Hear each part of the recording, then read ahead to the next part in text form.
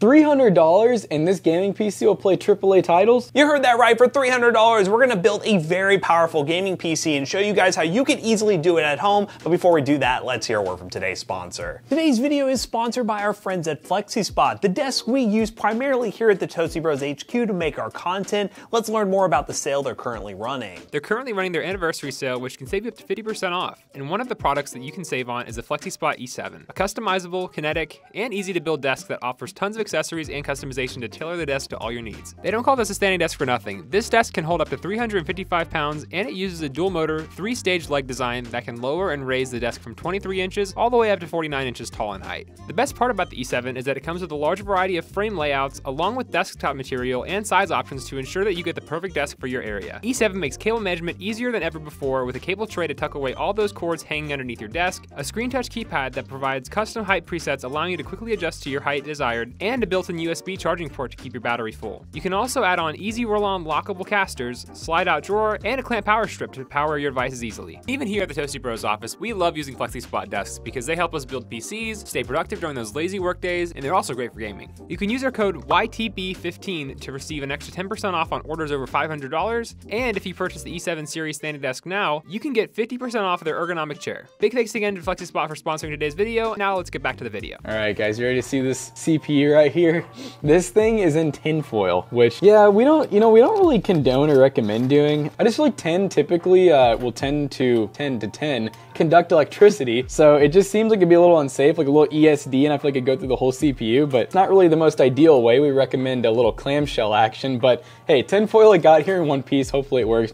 i7 4774 core 8 thread. It's more than enough to pair with the GPU that you'll see in just a minute, but it is getting older. It is DDR3, but we paid $30 for it. So for the motherboard, we have a machinist motherboard, which is almost starting to become a name brand around here in a ways. If you look on Wish, AliExpress, and other places like that, this seems to be a very popular, I'd almost call it like a rebrand of used chipset motherboards. Diamond quality. Diamond quality. For $30 we get diamond quality? That's insane. That's pretty dope. But yeah, long story short, $30 motherboard, that's an H81 chipset. We'll see how new it really is and how well it works. Now for RAM, we could have bought this stuff on eBay, but honestly we're just using eBay pricing. We had a bunch of RAM at PC Bros, which is our PC selling company, and we have one stick of Crucial 8 gig 1600 megahertz DDR3L, and then we have a stick of Samsung that is also DDR3 8 gigs, but 1600 megahertz. I have no clue if it's DDR3L. We'll find out. I think it'll work together just fine.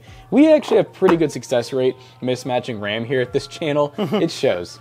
Now, one of the few name brand parts in this build, we have a Teamgroup 512 gig 2.5-inch SSD. And yeah, this thing's new out of the box. We really don't recommend getting used storage. There's almost no reason for it. You really don't save enough money, and honestly, a lot of times it ends up going bad pretty quick. Now to cool that i7, we have a new stock cooler here. I believe this is just like a standard LGA like 1200, or yeah, it pretty much fits every CPU from 11 gen like all the way back pretty much to 1st gen, so should be just fine for this i7. But hey, if you want to splurge and get a little bit of a tower cooler, feel free. Now for the graphics card, this is an OEM GTX 1660 Super. These cards are great value right now in the used market, and it can be easily had for around $100. You do get the NVIDIA encoder, so if you wanted to dabble with some light live streaming, you most certainly could with this graphics card, but really it's going to be great for 1080p esports titles and stretching into higher settings on some AAA titles if you want to. Really love this card for the money right now, regardless if you're building a $300 PC or $500 PC, this is a great option. And for the power supply, wow, we've been using this one a lot. This is the Zalman Gigamax 600 watt power supply. You don't really need to get a 600 watt power supply for this build. The reason we got this is it's a decently rated power supply, so we didn't want to really cheap out here. If you want to cheap out at home, you could get a Thermaltake Smart and save yourself about $20, but we think spending the extra 20 bucks on a solid power supply that will give us an upgrade path in the future is more than worth it. And yeah, this thing is ready to ship on Amazon with Prime shipping. Don't remember the model name of this one, but this is a classic DIYPC case. It's the ARGB Q8BK. But yeah, this case is a solid, cheap micro ATX case that comes in around $49. You can get the Sama RGB case that's on Newegg as well for around the same price, but we just use that case, so I want to mix it up a little bit. We do get tempered glass, magnetic side panel, which is pretty cool, and RGB up front. But yeah, it's a very basic case. We're trying to put together a PC for $300. We don't want to overspend on the case, we don't have to, but we do get a touch of RGB to make this thing look really gamer. But let's not waste any more time and put this thing together. It won't take too long to put together, and then show you guys exactly how well this thing can perform.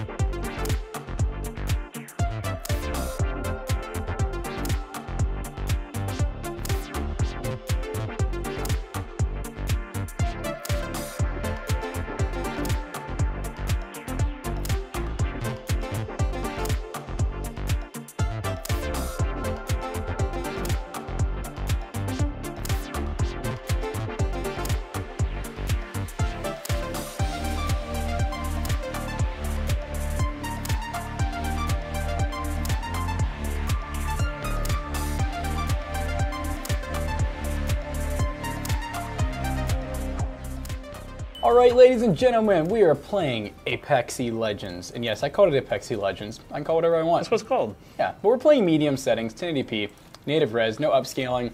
We also have max FOV to really be able to see everything in this game. Fans are, which fan is that? Is it the CPU fan? I think it is the CPU fan is really revving. It's not running that hot though. No, not for an i7. No, not bad for an i7 with a stock cooler. I know that it could be the GPU fan too. I don't know. It's a single fan 1660 Super, but it's running a little loud, but not too bad. I just now realized this is the Havoc and not the Nemesis. Oh, dude, your drugs. Dude, the drugs make me so fast. Goes climbing like a little spider. Oh, and that guy did some freaking damage. Oh, no. Bamboozled. Oh my god, I found the real one. But you got him. Oh, I know what I can do. It's about to get crazy. Yes, Schlegs. Oh! Give me that kill. Oh wait, one of those is real. It's crazy, this game's over before it ever even started. What are we doing? Oh, no. Wolf Squad. Wolf Squad, come on, Wolf Squad. It's always about the Wolf Squad, they always do that. The PC though, it's honestly on the Wolf Squad for 300 bucks, it's on it. Howl like a wolf. Woo! Let's play some Fortnite. All right, guys, we're in Fortnite.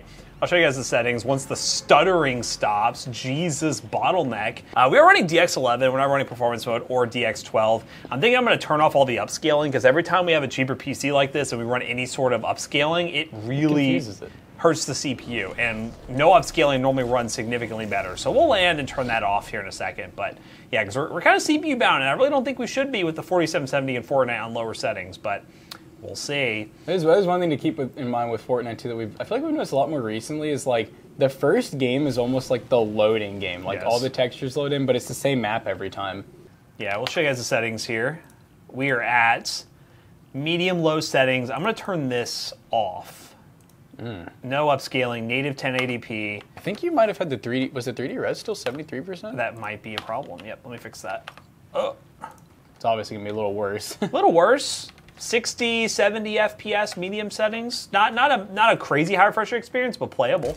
But yeah, I think a lot of the stuttering in Fortnite is older architecture. You got 4th Gen i7, which is rocking DDR3 memory, pretty slow clock speed, so you're gonna deal with some stutter. I think with this system, performance mode would be your best bet. If you're wanting to lock in a less stuttering experience, it'd probably be about the same FPS, but I've noticed with performance settings on DDR3, you'll get a smoother experience rather than this like jarring back and forth.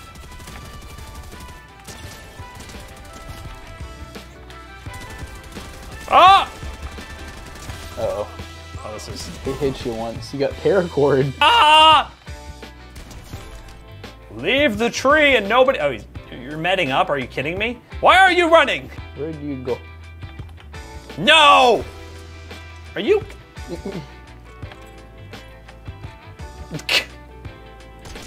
Ooh. Certified sniper. I think that one hit his bike.